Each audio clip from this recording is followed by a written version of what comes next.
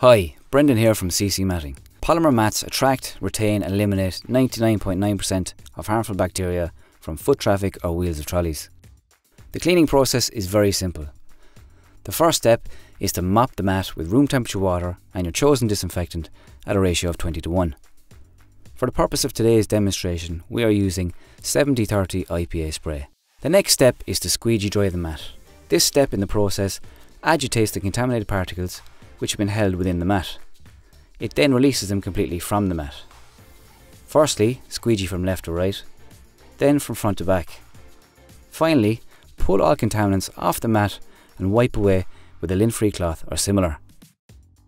This restores the mat to its maximum operating capability.